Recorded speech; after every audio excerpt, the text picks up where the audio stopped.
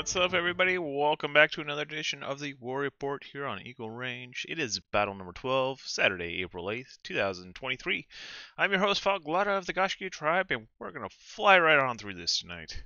So first up, we got some key terms. Prestige is the value of the land that you own. Acclaim is the total amount of prestige that you earn throughout the season. Renown is the difference between when you take a fief over and where it is now. So if it gains in levels, it goes up. If it loses levels, it goes down. Triumphs is the total value of your land at the end of the season. Comes to you in a triumph reward. It's beautiful. All the houses are fighting for it. Alright, so let's go ahead and slide on over to the current events. Guess what, guys?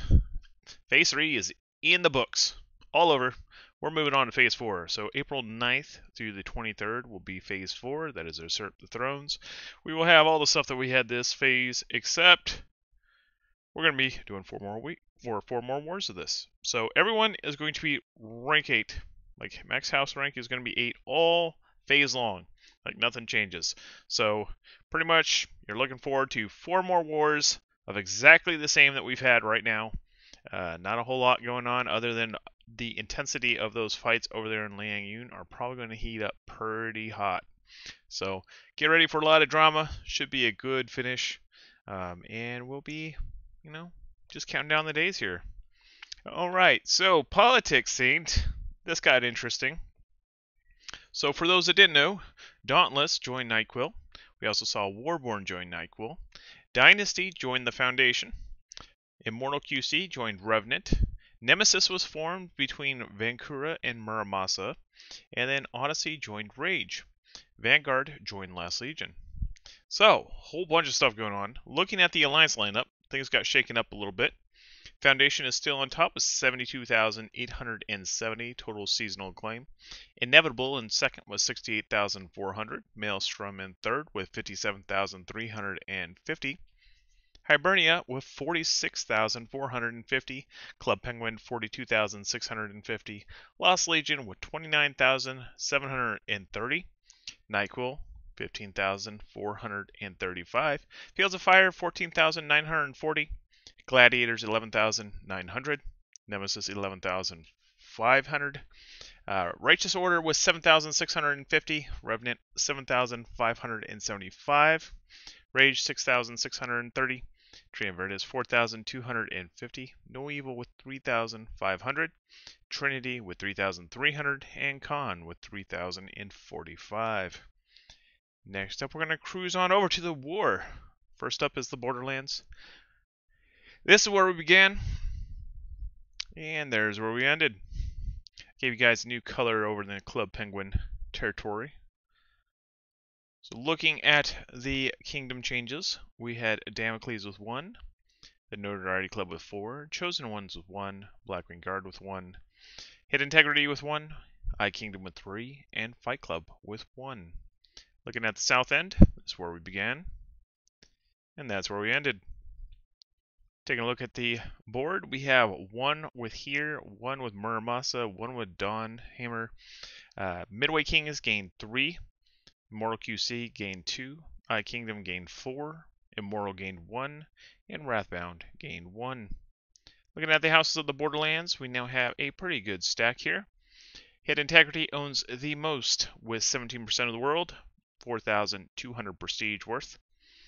Goshki Dub in second with 3,050, Eye Kingdom with 2,400, Notoriety Club with 2,250, Fight Club 1,500, Odin 1,350, The Fallen 1,350, Taco House 1,050, Vancouver with 900, Atlas with 900, Midway Kings with 900, Damocles with 900, then Homegrown with 750, Here with 600, Muramasa with 600, Goshki with 500, Vigilantes with 450, Immortal QC with 300, Dawnhammer 150, Chosen Ones with 150, Immortal 150, Wrathbound 150, and Blackwing Guard 150. Alright, so taking a look at the wonderful world of Longting. This is where we began, and that's where we ended. Yep, you got it right. Lawless Knights renamed from Lawless, and they took over 12. And then Vanguard took over 7. Noble squeaked 1 in there, just right next to the capital. Then if you look at the houses of Longting, you got 3 now. Vanguard with 3,950, Lawless Knights with 2,750, and Noble with 150. Taking a look at Liang Yun, this is where we began, and that's where we ended. Looking at the battles, we have Vindication gaining 2, Gaia gaining 2, Durandon gaining 5, Immortal QC with 2, Bloodstone Legion with 1, Lawless Knights with 2, and Bactria with 1. Looking at the houses of Liang Yun, we had the Liang Yun Legion with 26%, that is 6,370. Gaia with 3,965, followed by Vindication with 3,510.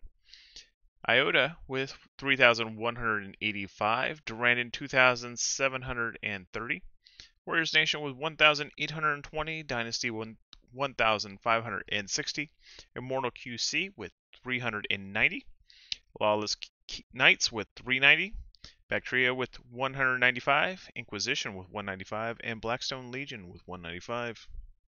Looking at that race for Dai Chang, we are having quite a little back and forth going on right now. So far, the only solid is the Liang Yun Legion is still primed and ready to defend.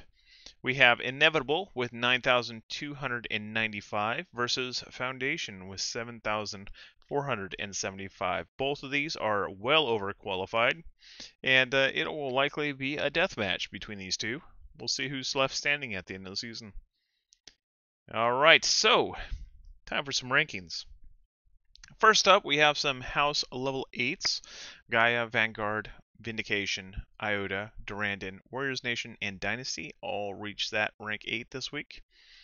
Top House Level 7 houses, we have Hidden Integrity, Lawless Knights, iKingdom, the Notoriety Club, Fight Club, The Fallen, Odin, Vancouver, Atlas, Midway Kings, Homegrown, Vigilantes, Inquisition, Chosen Ones, Dawn Hammer, Savages, Chang'an City, Yin Yang, and Warborn. In the House Level 6 category, we have Gashki Dub, Immortal QC, here, Gashkia Immortal, Wrathbound, Khan, Odyssey, Thoys, Noctum Invicte, Dauntless, Soda, and Speak. Alright, let's go ahead and take a look at those movers and shakers. So tonight, Lawless Knights takes the crown with 14 new fiefs.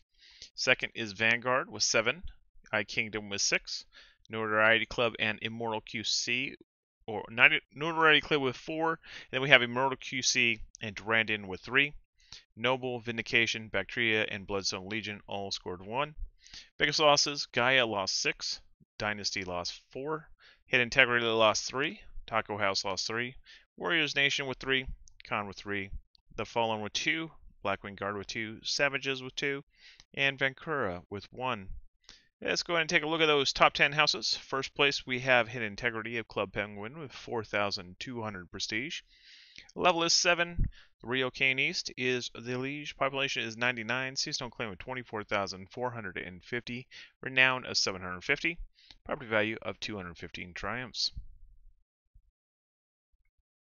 Alright, next up in second place, we have Gaia of Inevitable with 3,965 prestige. Level is 8. Blackwing's liege. Population is 99. Seasonal claim of 19,305.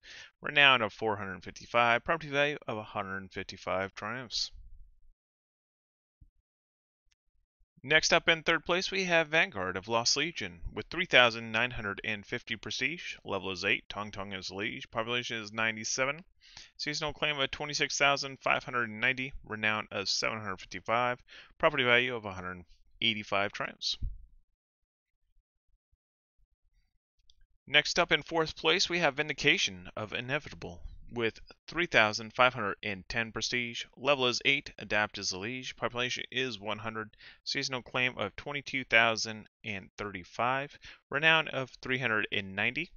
Property value of 150 triumphs. Next up in fifth, we have Iota of Foundation with 3,185 prestige. Level is 8. Canadian Cowboys liege. Population is 93. Seasonal claim of 33,010. Renown of 1,040. Property value of 140 triumphs. Next up in sixth, we have Lawless Knights of Lost Legion with 3,140 prestige. Level is 7. Magnus the Archer is the liege. Population is 98. Seasonal acclaim of 3,140. Renown of 0. Property value of 130 triumphs. Next up in 7th, we have Gashki Dub of Hibernia with 3,050 prestige. Level is 6. Foglot is the liege. Population is 90. Seasonal claim of 29,100. Renown of 500. Property value of 170 triumphs. Next up, in 8th place, Durandon of Foundation. 2,730 prestige, level is 8, Real Trillions liege, population is 99, seasonal claim of 16,395, renown of 300, property value of 95 triumphs. Next up in 9th place, we have Eye Kingdom of Maelstrom with 2,400 prestige, level is 7, Eye Secret is a liege, population is 100, seasonal claim of 19,550, renown of 500, property value of 105 triumphs. And then bringing up 10th place, we have none other than the Notoriety Club of Maelstrom. 2,250 prestige, level is 7, total is liege, population is 97, seasonal claim of 20,900, renown of 600, and property value of 115 triumphs. This brings us round to our full top 30 board. There you are. That's where everyone's sitting right now.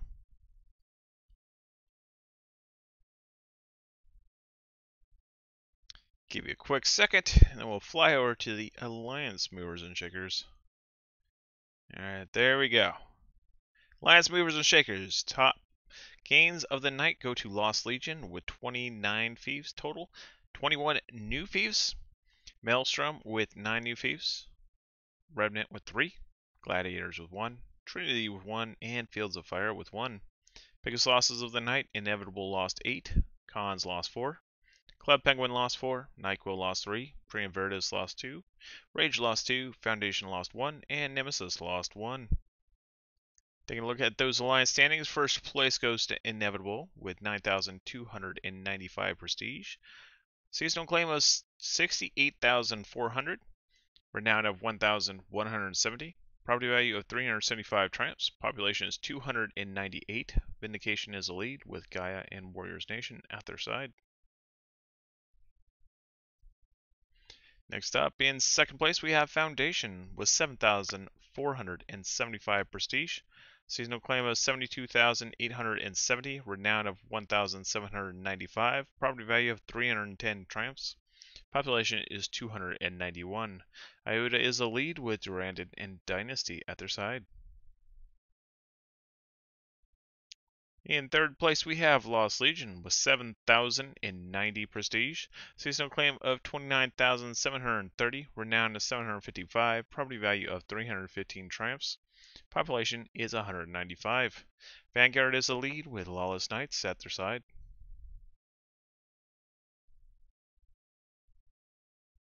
Next up in fourth place, Club Penguin with 6,600 prestige, seasonal claim of 42,650, renown of 1,050, property value of 320 triumphs, population is 263, hit integrity is the lead with Fight Club and Atlas at their side.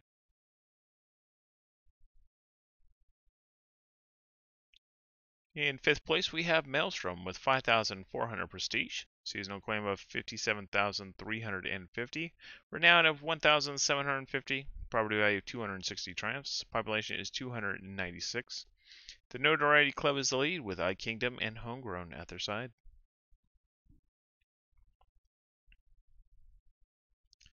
Next up in sixth place, we have Hibernia with 4,900 prestige, seasonal claim of 46,450, renown of 950, property value of 265 triumphs, population is 285. Gashki is the lead with Gashki Dub and Odin at their side.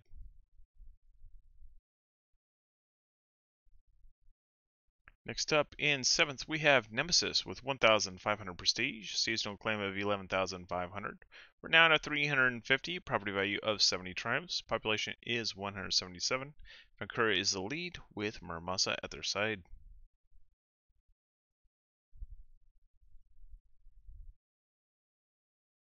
Alright, and then in 8th, we have Revenant with 1,290 prestige. Seasonal claim of 7,575. Renown of 0, property value of 50 triumphs. Population is 270. Vigilantes is the lead with Immortal QC and Wraithbound at their side.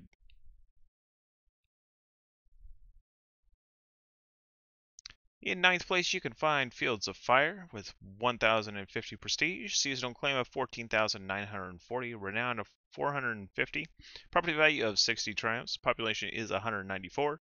Thoys is the lead with Damocles and Chosen One at their side. Next up, in 10th place, we have Gladiators with 900 prestige, seasonal claim of 11,900, renown of 300, property value of 40 triumphs. Population is 88. Midway Kings is alone in this alliance. And this rolls us over to our massive list of free agents, which is slowly shrinking. It's better than it was last week. Let's go ahead and click this over. There we are. The Fallen with 1,350, Taco House with 1,050, Bactria with 195, Inquisition 195, Bloodstone Legion 195, and Noble with 150. Alright, this brings us around to our raffle. Let's go ahead and type in CB really quick for me, and I will raffle off this Artificer Stone. Somebody's going to win it. I know it's not the best prize, but it's a prize. At least you win something, right? Let's go. Come on. Let's get those CBs in there. Don't worry, next week you guys are going to want to be here for the kickoff of the next phase. I got a bigger prize for y'all. So better tune in next time. Alright. Let's go and roll it. Congratulations to Action G Jackson. You're the winner of an Artificer Stone. I will shoot you the code after the stream. Thank you so much. Let's go ahead and continue on through here. Next up, we're going to take a look at the Realm economy. First up, top fief builders.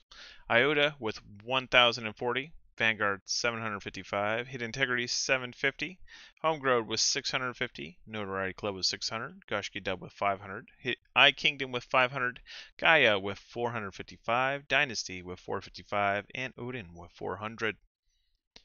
Looking at the most prestigious properties in the land, we have a rank 8 at Mingyu, rank 7 for 60% bonus rewards over at Gao King and Akator.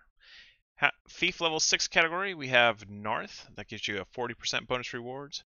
Fief level 5s, 20% bonus rewards at Barun, Avalis, Hebo, Gadoa, Yuxing, Kochi, Shojin, and Whalewin. And then Fief level 4 rewards for 10% bonus reward, you can go to Ilov, Carlsbach, Luge, Healy, Jindai, Yixing, Renlin, Chaofeng, Dar, Karalik, Kinu, Shakin, and Warlin. Taking a look over at the Borderlands, we currently have 100% free house occupancy with 9,850 being the prosperity growth. Very close to getting back to that 10,000 mark. I think we can push it. Let's push it this week, guys, and break that 10K mark. The average fort level here is 4, average town level is 3, average village level is 1.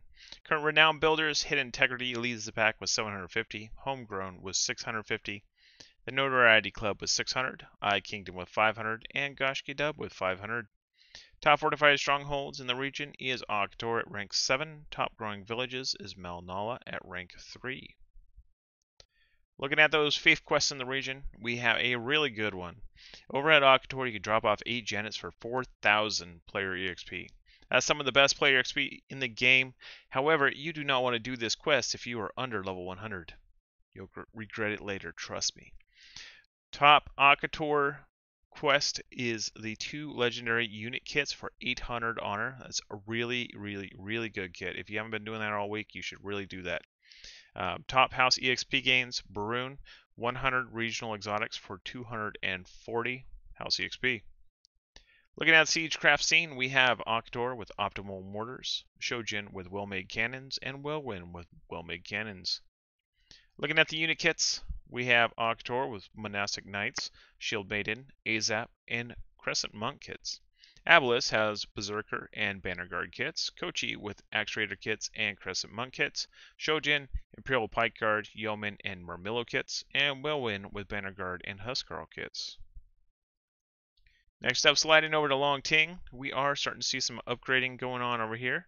It is 100% free house owned, 0% Legion. I'm pretty sure the Legion has evacuated. Prosperity growth is 1,600. It started at 0.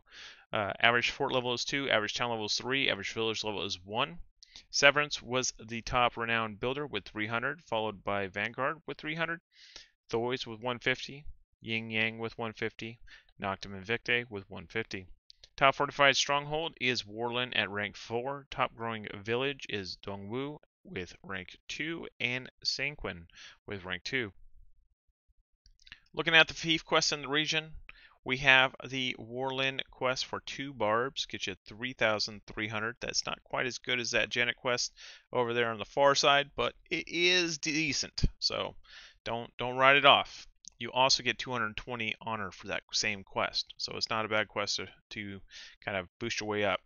Warlin does have the 1 epic artillery quest for 660 honor. Top house EXP is Warlin with 100 regional exotics for 220. In all honesty, if your house is ranked 7 or higher, there's no reason to really keep pushing it at this point. There's nothing that's going to unlock other than just blow your money, waste your fief quest. Alright, so looking at Siegecraft scene, nothing. Unit crafting scene, nothing. Going to slide on over to Liangyun, the main event region. We have 72% free houses versus 28% Legion. 9,490 for prosperity growth. Which zone is going to finish above 10k? Will it be the Borderlands or Liangyun? We'll have to wait and see. The average fort level is 7. The average town level is 5. Average village level is 1. Current renowned builder leader is Iota with 1,040. Liangyun Legion with 455. Gaia with 455. Vanguard with 455. And Dynasty with 455. Top fortified strongholds, we have Mingyu with rank 8 and Gao King at rank 7. Top growing villages, Heng, Luxing, Mari, Yangma, all rank 2.